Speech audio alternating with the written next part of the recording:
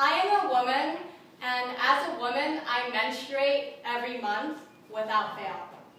And by the 4th or 5th day of my period, I would always get an extreme itch down there, and I didn't know why.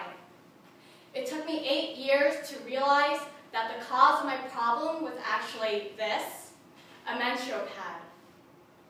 Ladies, this problem can affect all of you, and men, this problem affects you when you're asked to buy one for your lady. I have researched this topic extensively, and today I'm going to convince you why menstrual pads and disposable tampons are bad for your health. I'm going to talk about the harmful chemicals that are found in these pads and tampons, the health consequences that come from using them, and possible alternatives that you can use. So first, the harmful chemicals that are found in disposable menstrual pads and tampons.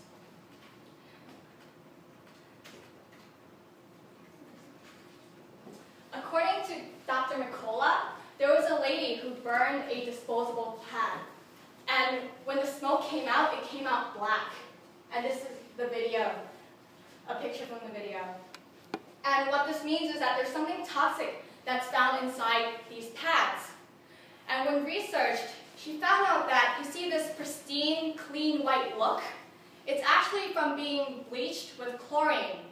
And a byproduct that comes with the chlorine is dioxin.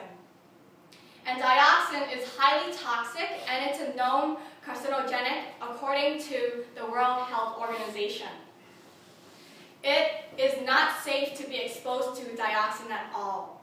And we don't know what other harmful chemicals are found in these products. And second, there are health consequences that come from using them. I said before that I get rashes from using one of these. But there are more severe consequences.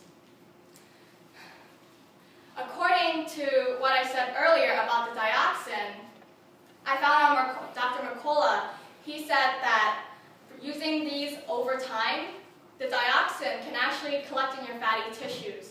And the long-term consequences are abnormal cell growth in your abdomen and your reproductive organs, a suppressed immune system, and also disrupted hormonal system.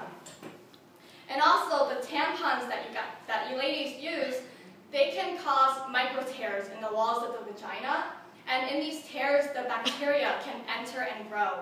And this can lead to a life-threatening condition called toxic shock syndrome. There is a model called Lauren Lassner, and she left it in herself overnight. And then she had the syndrome, and she had to amputate her right leg. And then third, possible alternatives.